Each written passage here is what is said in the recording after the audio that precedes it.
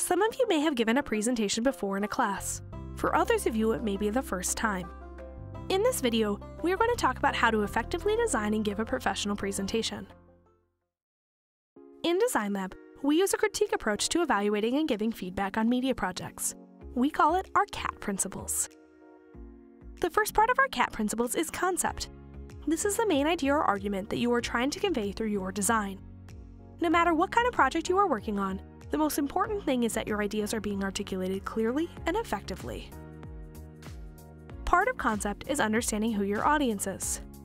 Just as you would write or speak differently to a group of elementary school students than you would to a group of college students, so too should your intended audience impact your design. Aesthetics are the next principle.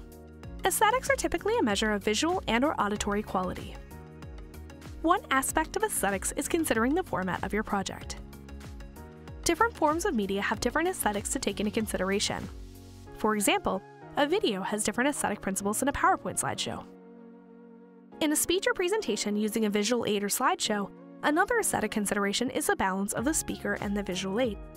The speaker is the main focus, and the visual aid is there to support the speaker. A flashy or moving visual aid can take the focus of the audience away from the speaker. The largest consideration for aesthetics, however, is whether or not your project is using the principles of good design. We will learn more about the principles of good design in the next section of this video. Finally, there are the technical principles of design. This includes using the right software for the job, but it also includes more abstract considerations. Is your work free of typos and errors? Are your charts, graphs, tables, and images high quality? Thinking critically about technical considerations will make your work appear more polished and professional. For your presentation, you will likely be using software such as PowerPoint, Keynote, Google Slides, or Canva. It is important to use software you know, or to learn the software well enough to establish an easy workflow so you can spend less time focusing on troubleshooting and spend more time on the content of your presentation. Our friends at Software Training for Students can help you learn the best tools for these programs. They offer free workshops on PowerPoint and Keynote, as well as one-on-one appointments or drop-ins in the Design Lab to help with the technical issues you may encounter. Coming back to aesthetics, let's talk about the principles of good design. In the Design Lab, we teach design prep. That is, we teach 4 principles that you should keep in mind whenever you are working on a digital media project. These are contrast, repetition, alignment, and proximity, or CRAP. That spells design. C is for contrast. Contrast can be achieved through variations in size, color, line thickness, and spacing. Designers rely on contrast to create a hierarchy of information to let the audience know what is most important. Right now, these 4 pieces of information are not differentiated from each other. But after we make some small adjustments, the information has a clear hierarchy. This leads the eye to prioritize the large pink information over the smaller black information. Contrast is also a function of legibility. Notice how the lack of contrast in color between the background and font makes the text difficult to read. Just by changing the background color, we can make the information much easier to understand. Further, try to avoid using images in the background, since often images will also make the text hard to read in places. Stick to simple backgrounds. R is for repetition. It may be tempting to throw many different colors and shapes into your design, but this can be overwhelming to your audience. Instead of trying to include too many objects of varying shapes and colors, we can use repetition of our main design element, the pink hexagon, to create a cohesive design package. This works the same with fonts. Another place where repetition is important is in the selection of images. Let's look at this example. These 3 icons of food are disparate in that they all have different styles. But we can create unity in the images through repetition in bounding, shape, and caption. Better yet, we can use a similar style for all 3 images, making the design feel more cohesive. A is for alignment. Our brains want everything to be organized and struggle when things are not in alignment. Compare these lines, which are all over the place, to these lines, which are intentionally placed in alignment with one another. Let's look at this slide. There's something off about the alignment here. Can you spot it? The text is slightly off-center.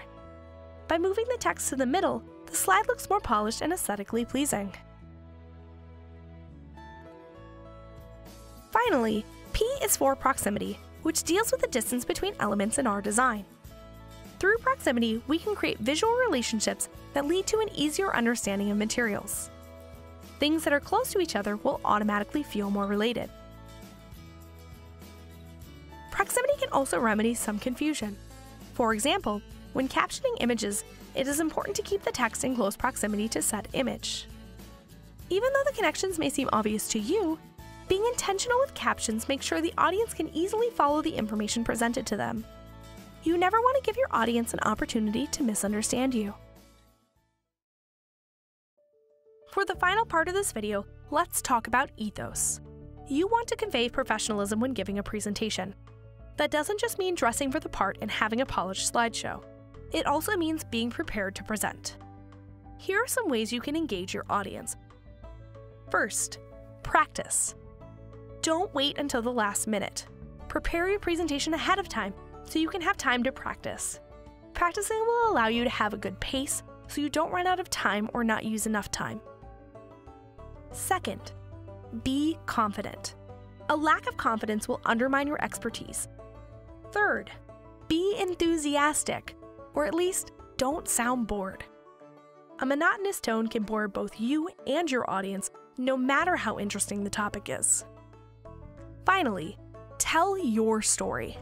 The audience doesn't want to hear a long summary of past research for a majority of your presentation. They can read that on their own. Tell the audience about the experience and research you did.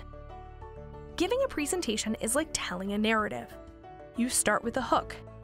After that, you provide information in a well-paced manner, steadily building to your main point. After your main point, you work towards a conclusion that neatly wraps up your argument. Let's recap. In this video, we looked at the CAT of effective design.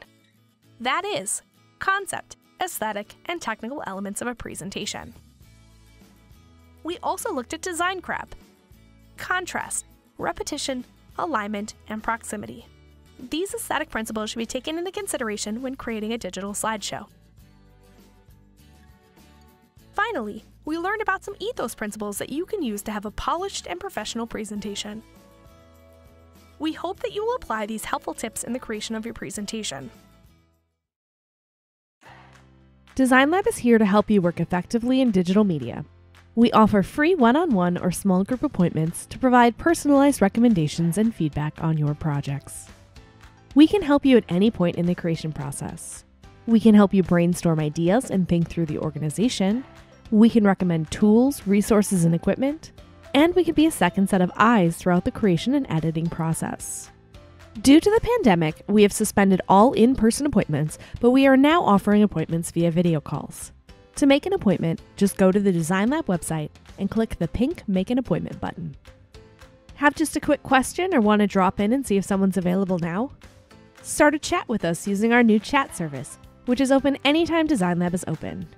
Click Chat with Design Lab in the main menu of the Design Lab website. We look forward to working with you.